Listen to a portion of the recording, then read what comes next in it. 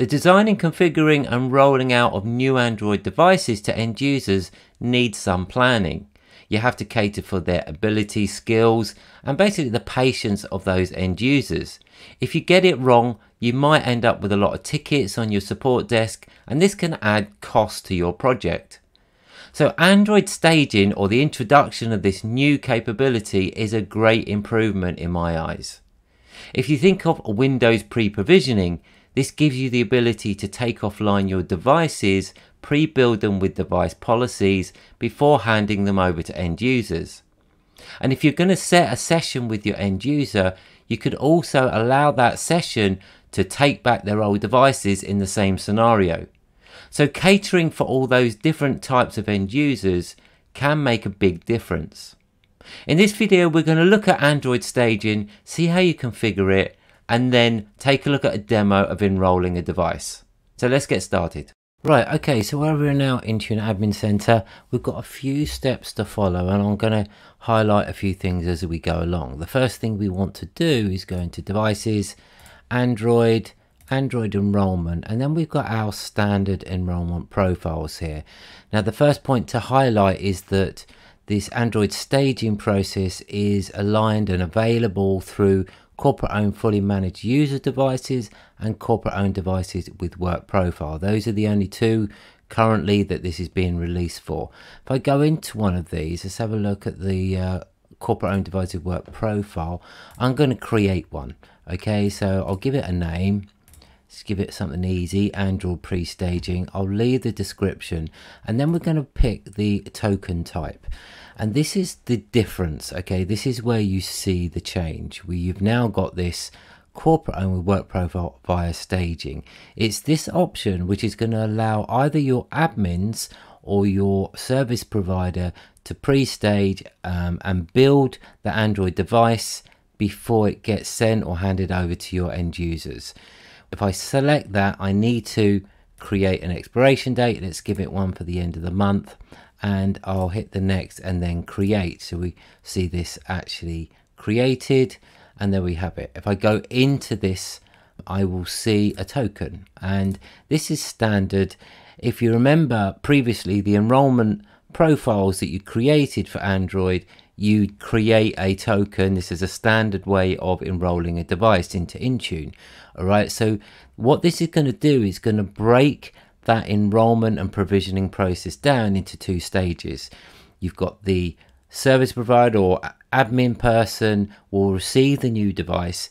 They will scan this QR code, go through the enrollment without using any user identities, and then that will install the policies and the applications relevant to the device level. The next stage is the end user will open up the Intune app already installed on the device. The end user will log on with their credentials, and anything left from an app or configuration perspective will be downloaded, installed and set up on the device, and that is at the user level. This is the way it currently works, right? So all it's doing is allowing you to break that process up and divorce it, which means it makes it easier and simpler for the end user to enroll. And that's the whole process of why this feature has been brought out. So what we need to do is have a look at the applications. I just want to show you something here. If I go into Android, let me filter these. What do I want to see? I just want to see the assigned apps only. So I've got 5 applications here, and the way I'm going to go through this enrollment process, I'm going to assign obviously Microsoft 365 and also the Teams application. These notoriously can be quite heavy to install, take some time. So it may be in your scenario you want to break these up. You don't want the end user to go through it, and those apps will be downloaded at a device level. So let's just check that. If I go into the application itself, look at the properties, I've got it set to all devices. Now, one thing to be aware, if I do, let's have a look at edit this. If I do want to set a filter, and there is a reason why I might want to do that, I've got one here targeting Samsung devices with an enrollment device enrollment profile link of Android pre-staging, right? So The reason why you might want to use a filter is you don't want to use a device group where you've got a dynamic rule assigned to it. Using this process currently within this feature, if you do that and you assign a device to a dynamic group and then on the back of that group assign the applications, then those applications won't be deployed. And the reason for that is the device will not be assigned to that group during the staging process. So you have to have a way around that, and the way around that is either using filters, or if you choose to, you can just go and, with all devices, which is what I've done here. Let's go back and have a look at the applications again. Now, I've also got this Microsoft Edge AI browser. In this scenario, I want to target it with the Android staging users. Now, this is just literally a group of those people that I know that will be enrolling the Android devices. I've got their names associated. So once they log into the company portal app, that will be picked up, and obviously this application will be deployed down to the group. So it won't be deployed down to the device until that user has actually signed on or logged on with the company portal app. So there's our difference. Okay, we've got a difference, and WhatsApp will also be downloaded from the user perspective. We now have 5 apps. 2 of them will be deployed during the build or the staging process, and the rest will come down with the user logged on. So from a enrollment process per se, there's no real difference here. Okay, you've got your enrollment processes you're generally probably used to. The process in which it's going to follow is pretty much the same. The only difference being that you're not going to be logging on with user credentials at any point during that enrollment. But what it will do is it will go through the setup and actually surface up on the front page of Android, okay, which means it's minimal for the end user to then log on with the company portal. Now, I have seen comments already from some people saying, well, you know what, actually that doesn't help, because how am I going to get my end users to enroll or finish that provisioning by going into the company portal app? How will they know that? Well, there's various ways around that. You could make sure someone's with them when they do it, or run an end user session. In the scenarios that I follow for my customers, generally I book sessions with end users that maybe aren't tech savvy.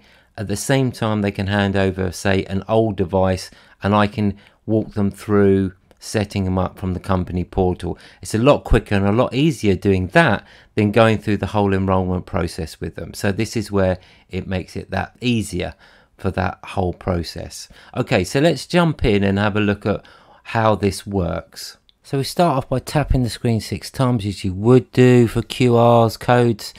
Enter a region, get the scan for the QR, which you're going to need sent from the admin user. Select our Wi-Fi personal to us, the admin user. That might be a corporate Wi-Fi. Then it's going to go ahead and start registering and downloading the policies.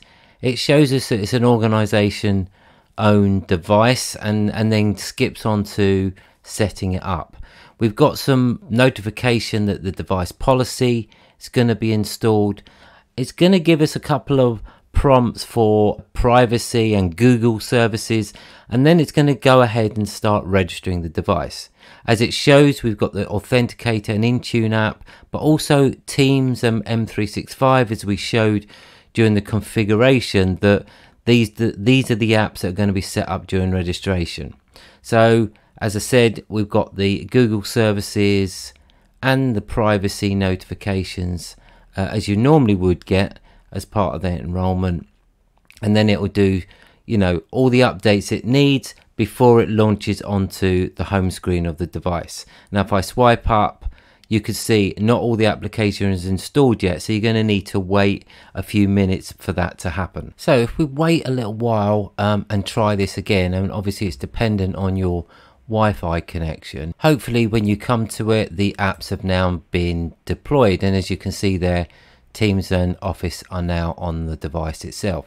If I go in and have a look at the Intune app here that's automatically installed as registered, as required on this Android device, you should see that it doesn't automatically log me on. Right, and the reason for that is obviously I've not used any user credentials as part of this staging process, so it's not likely, can't draw on anything in order to automatically sign me on.